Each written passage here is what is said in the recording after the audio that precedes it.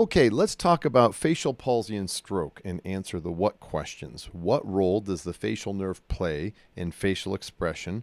And what is facial palsy and how does it happen? And what effect does a stroke have on facial expression? Hello, everyone. My name is Dr. Morton, and I'm the noted anatomist. Okay, so lower motor neurons of the facial nerve innervate ipsilateral facial muscles. Now, what does that mean? Well, here's a lateral picture of the head, and there's the pons, which gives rise to the facial nerve, which traverses the internal acoustic meatus and then gives rise to a branch called the facial nerve proper, which descends in the facial canal of the temporal bone. And so the course into the axon exits the stylomastoid foramen, which is not shown in this picture, and that facial nerve proper continues through the parotid gland and then gives rise to 5 branches that innervate muscles of facial expression. And those muscles include the frontalis muscle that wrinkles your forehead, and orbicularis oculi that closes your eye, and nasalis muscle that flares your nostrils, and zygomaticus muscles which make you smile, and orbicularis oris muscles that help you close your mouth and pucker your lips. The facial nerve does not innervate the temporalis or masseter muscles, which are muscles of mastication, and they are not innervated by facial nerve, but they are innervated by the mandibular branch of the trigeminal nerve. So let's do this again in this picture. In this coronal section up top, we can see the pons, and the pons contains the facial nucleus. And the facial nucleus, as all nuclei, are a collection of cell bodies. Some of those cell bodies give rise to lower motor neurons that innervate the forehead muscles, and some lower motor neurons give rise to axons that innervate muscles of the lower face, like this. And this occurs bilaterally. In other words, lower motor neurons of the facial nerve innervate ipsilateral facial muscles. Now, facial palsy, known as Bell's palsy, is injury of the facial nerve after it exits the pons, and it creates a palsy or paralysis of ipsilateral facial muscles. What does this mean? Well, this can occur right basically at the facial motor nucleus, but it could occur right as the facial nerve exits the pons and goes into the internal acoustic meatus. That may occur like an acoustic neuroma, or like as the facial nerve proper descends through the facial canal, which would be something like inflammation in there.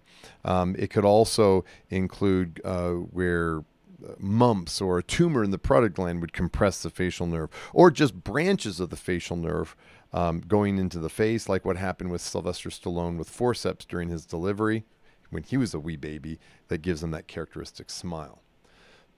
All right, so let's do it again, except with this picture. So in this picture, that is showing the facial nerve, or those axons are all part of the facial nerve, which if we then injure, you denervate both axons going to muscles of the forehead and the lower face, and that results in complete paralysis of that side, complete paralysis of the facial muscles on that side of the lesion. So paralysis of facial muscles, half of the face is paralyzed on the side of the injury or weakness, and that results in a smooth forehead, inability to close eyes tight or to blink, a droopy nose, corner of the mouth drops, and there's a smooth face. So here's a picture of a patient, and let's do the same thing. Notice on the side of the facial palsy, a smooth forehead compared to the other side. Smooth ring around the eyes compared to the other eye, and they can't close it or difficulty closing it. Notice that this corner of the nose droops when compared to the other. And this, if you were to say, hey, show me your teeth to a patient, on the right normal side, you can see the smile and teeth, but on the palsy side, it gives this crooked smile. And then you'll notice that the faces seem smoother because the muscles are not contracting. So in facial palsy, both upper and lower face are paralyzed.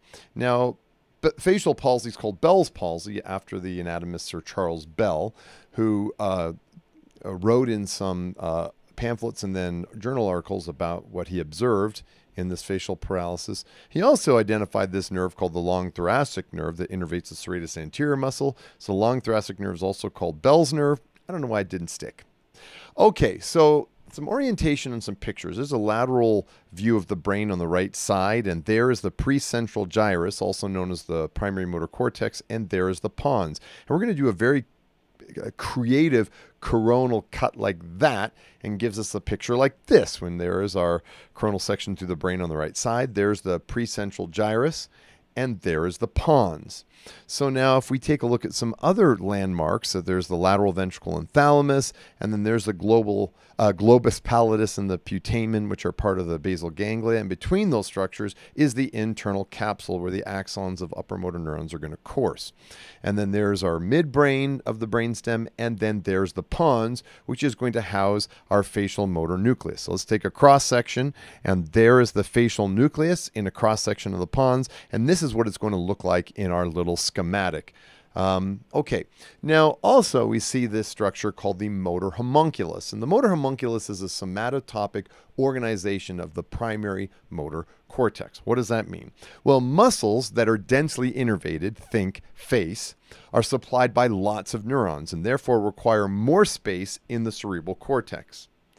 In contrast, muscles that are less innervated, like the trunk, are supplied by fewer of neurons, and therefore they require less space in the cerebral cortex. So let's now talk about upper motor neurons. So upper motor neurons of the facial nerve arise from the contralateral cerebral cortex. And there's an exception with the forehead, so hold that thought. So here in this section, we see the facial nucleus. And there in the upper right cerebral cortex, by the forehead part of the homunculus, an upper motor neuron descends through the internal capsule, synapses with a lower motor neuron that goes specifically to the forehead. And then back up into the motor homunculus, you see now upper motor neuron that comes from the lower part of the face, descends and synapses with lower motor neurons that then innervate muscles of the lower face. So upper motor neurons of the facial nerve arise from the contralateral cerebral cortex. Bonk, bonk. But there's a forehead exception. So what is this exception of the forehead? Well, facial motor nucleus to the forehead is stimulated by upper motor neurons from the contralateral cerebral cortex, shing, but as well as the ipsilateral cerebral cortex as well, shing. That is pretty cool. That's going to be very important in a few minutes. Now, if we now take a look at the lower face, lower motor neurons that innervate muscles of the lower face only receive upper motor neurons from the contralateral cerebral cortex like that. So let's do a little nutshell moment here, okay? So lower motor neurons that innervate muscles of the upper face, okay, receive both crossed and uncrossed upper motor neurons. Whereas lower motor neurons that innervate muscles of the lower face receive only crossed upper motor neurons.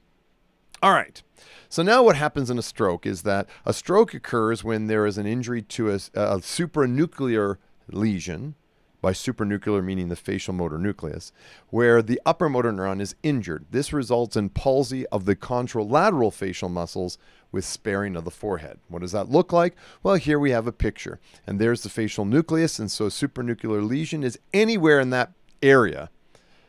Injury of the brain tissue that would injure those upper motor neurons is going to result in paralysis of the contralateral facial muscles with sparing of the forehead. So there is a lesion. There is a lesion of upper motor neurons on the right side.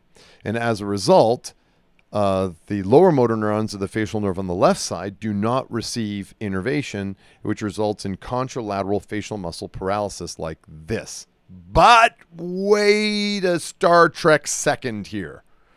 You talked about that there's something funky about the forehead nucleus. So we can't forget that upper motor neurons from the ipsilateral side also can stimulate the lower motor neurons that go to that forehead.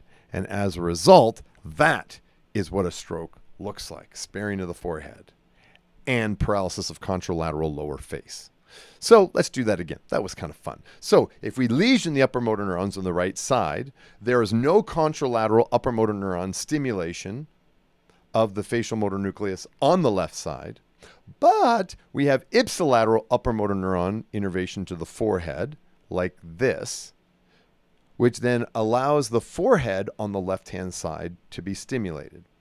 So sparing of the forehead on the left, paralysis of the contralateral lower face, by contralateral meaning opposite side of the lesion.